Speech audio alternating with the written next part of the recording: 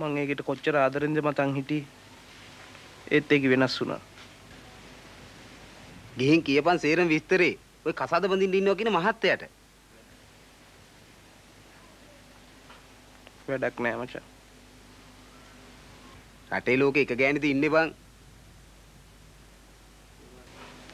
ඒත් හැම ගෑනටම ආදර හිතෙන්නේ නෑනේ මචං. මං එකෙන් කීප වතාවක් සල්ලි ඉල්ලුවේ සල්ලි හින්දාම නෙමෙයි. ඒකේ ආපහු යාළු වේද බලන්න. ඒත් ඒකේ සල්ලි දුන්නා මිසක් ආපහු යාළුුන්නේ නෑ. දැන් ඒකේ බැඳලා.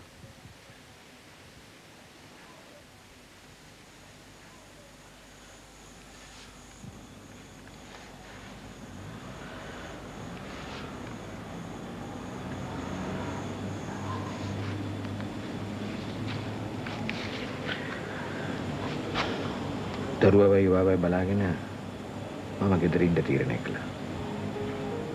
සුමිතරක් ගන්න නැති එකේ දැන් මම ගෙදර ඉන්න ඕනේ. පෞගේ කාලේ මගෙන් සිද්ධ වෙච්ච වැරදි නිවැරදි කරගන්න මට ටික කාලයක් දෙන්න ඕනේ.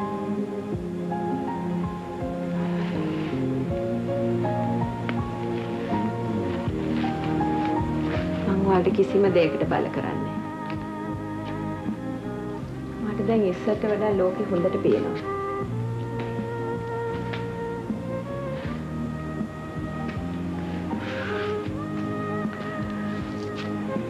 මගේ අතින් ඔයාලට බරපතල වැරද්දක් සිද්ධ වෙලා තියෙනවා නේද ඉන්ද්‍රාණි?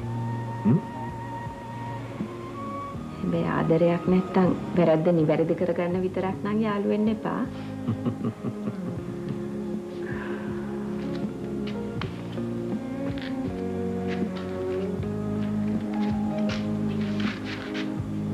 මට නම් මං ගැන පොඩි ලැජ්ජාවකුත් දැනෙනවා.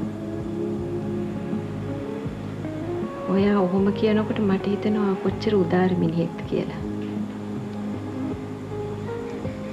ඔයා මාව දාලා ගියේ චපල මිනිහෙකින්ද නෙවෙයි. ප්‍රතිපත්ති හින්දා නේද? මට ටික කාලයක් ඕනේ.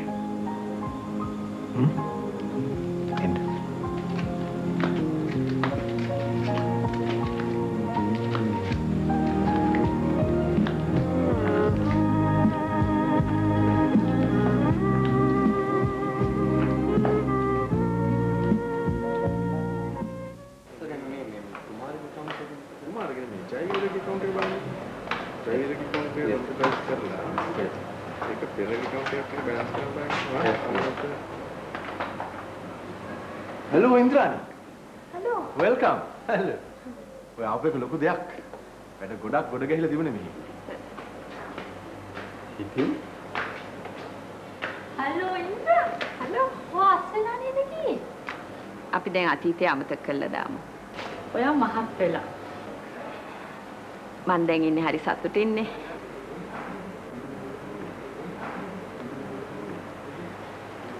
අපිට ලැබුණු ආරංචි නම් හරිම සුබදායකයි. උලන් හමනාතට ගහගෙන නොවන මිනිස්සුන්ට සුබ දේවල් සිද්ධ වෙනවනේ. Excuse me.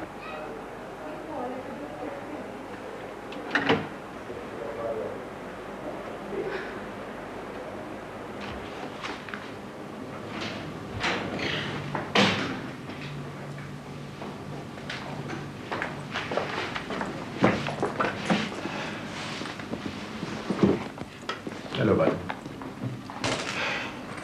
කෝල් කරාට උත්තරයක්වත් නැහැ. දැන් අපේ ගෙදර එන්නෙත් නැහනේ. පෞගේ දවස්වල හරියට වැඩ කටයුතු තිබුණා. ඊයේ තමයි මේ ඔක්කොම ප්‍රශ්න ටිකක් එහාට මෙහාට වෙලා නිදහස් වුණේ. එහෙනම් හවසට එන්න. අද හවස බෑ. මොකද අද හවසට මට සුමිත්‍රාක්කව එයාපෝට් එකට ගිහලා බස්සන්න ඕන. හෙට හවස එන්න. දැන් අපේ ගෙදර නවතින්න. හෙට ඇවිල්ලා කතා කරමු. මම යන්නද එහෙනම්? පොඩ්ඩෙන්.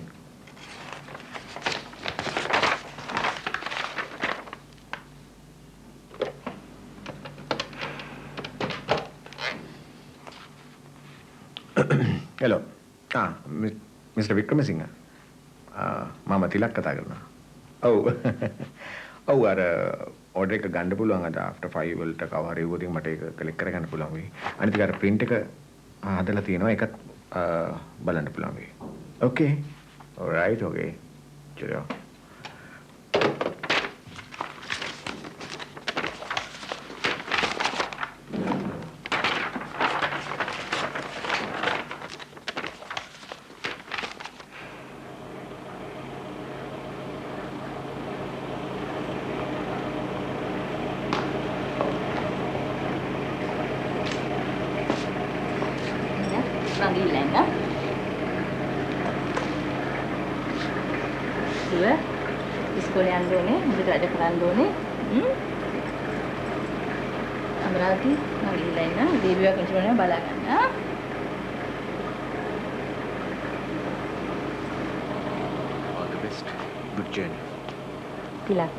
මට යන්න කලින් වචනයක් දුන්නේ නැහැ නේද?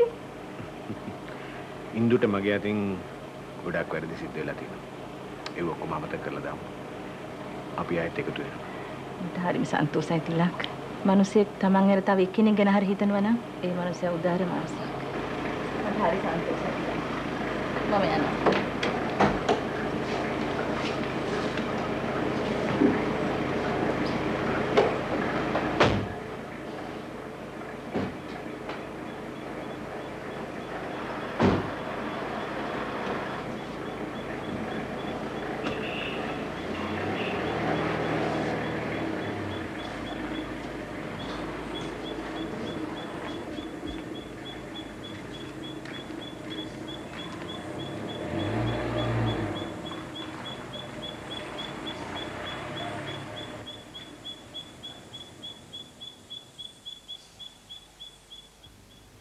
අපේ විවාහ ඉක්මන් කරන්න ඕනේ නේද?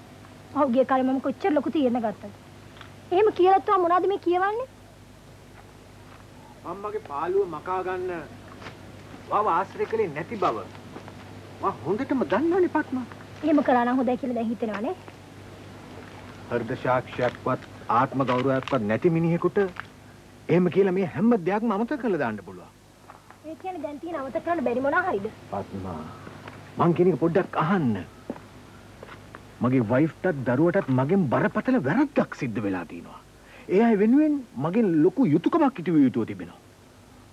ඒ කියන්නේ ආයිත් වයිෆ් එක්ක ඉන්නවා කියන එක. වාටවත් වයිෆ්ටවත් වැරද්දක් වෙනවට මගේ හෘද සාක්ෂිය විරුද්ධයි. මොන සාක්ෂියට විරුද්ධ වුණත් දෙන්නෙක් එක්ක ඉන්න බෑනේ. ඔව්. ඒ කියන්නේ වයිෆ් තෝරගන්නවා කියන එක. මට ඒ ගැන දැම්ම මොකවත් කියන්න බෑ. කාලයක් ඉවසන්න වෙනවා.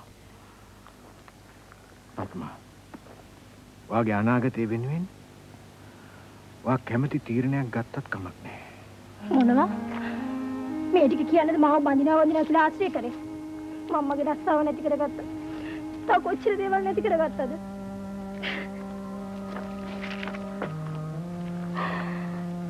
මගේ වැරද්දක් වුණා නේද? සමා වෙන්න.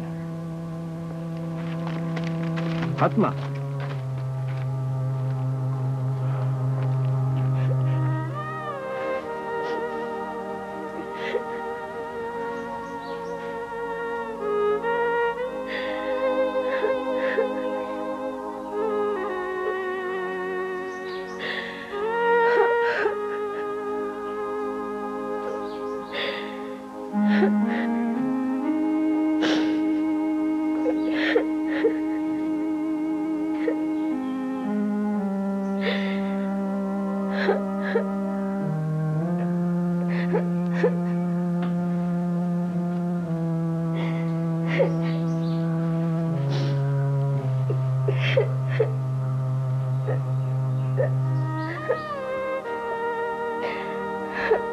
කාලේ විසින් හැම දෙයක්ම තීරණය කරා. සිද්ධ වෙච්ච හැම දෙයක්ම අමතක කරන්න. මම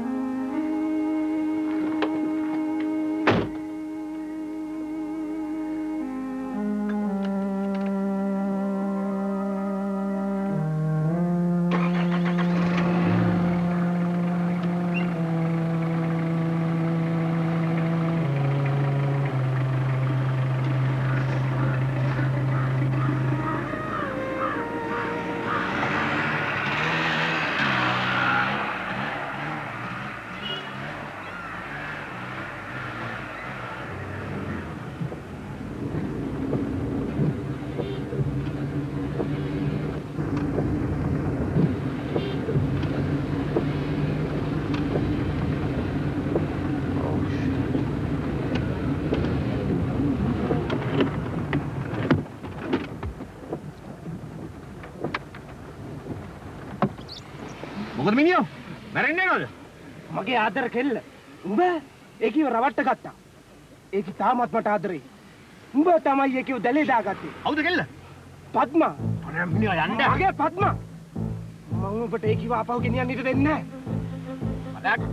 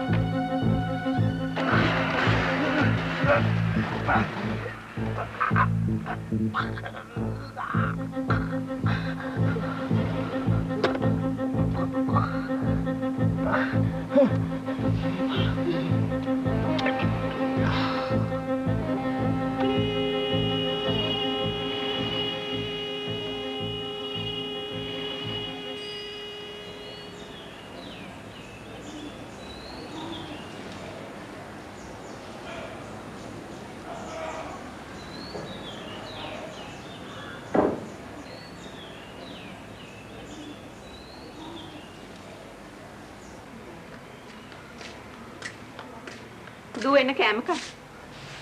තාත්ති එනකල් කන්නේ. ඔන්න තාත්ති කාර් එක.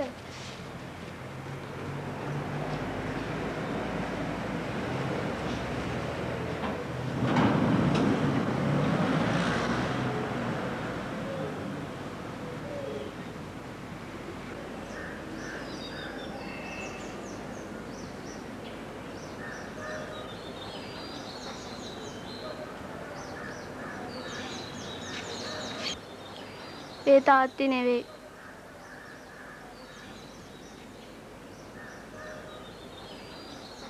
ඔබ රෝහල් ගත වී සිටියේ වරදෙහි නොබැඳි කෙනෙකු ලෙස වුවද මා එසේ සිටිනුයේ වරදෙහි බැඳි මිනිසෙකු ලෙසය.